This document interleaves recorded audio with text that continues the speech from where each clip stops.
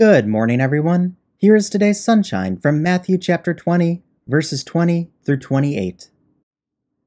Then the mother of the sons of Zebedee came up to him with her sons, and kneeling before him, she asked him for something. And he said to her, "What do you want?" She said to him, "Say that these 2 sons of mine are to sit one at your right hand and one at your left in your kingdom." Jesus answered, "You do not know what you are asking. Are you able to drink the cup that I am to drink?" They said to him, "We are able."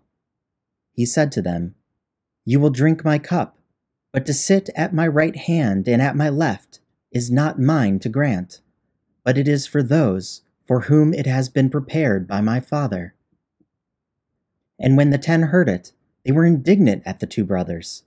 But Jesus called them to him and said, "You know that the rulers of the Gentiles lord it over them, and their great ones exercise authority over them. It shall not be so among you. But whoever would be great among you must be your servant, and whoever would be first among you must be your slave, even as the Son of Man came, not to be served, but to serve, and to give his life as a ransom for many." Pastor Nelson will now share how Jesus helps. My oldest daughter, Maria, was about 8 years old when I was teaching her about the first being the last. Jesus, of course, says the first shall be last and the last shall be first. And so we taught her that lesson. And a few days later, I was very proud when the time came for ice cream to be served. Maria said, "Well, I'll be last," which is very different than what she would normally say. So I was very pleased that she said that. And so then we served the ice cream, and Maria was the last one to get her ice cream. And there she was with a pouty face. I said, "Maria, what's going on? Why are you pouty?" She said, "Well, you had said the first would be last and the last would be first." I said, "Yeah." And that's what we said. And she said, "Well, I said I wanted to be last so that it could be first." Well, I appreciate Maria's honesty here.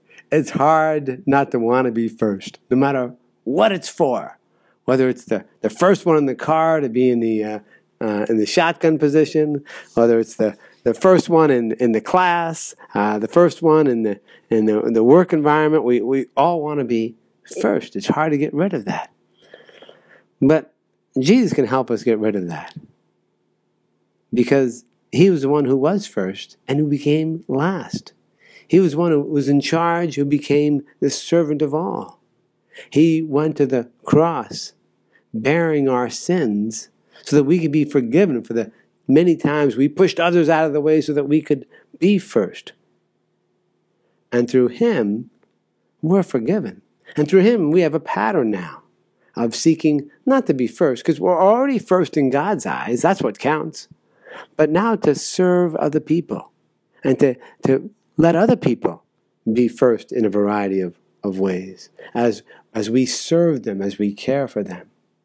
And so as you go through the day, there'll be times for you to have opportunities to be first, and you could push your way in to be first. On the other hand, there'll be opportunities for you to serve others and let them be first. May we remember our Lord Jesus, who served us, even unto death, so that we'd be first in God's eyes. And may we serve others. In Jesus' holy name, amen. Let us pray. Dearest Jesus, thank you for serving us and giving your life as a ransom so that we would be forgiven.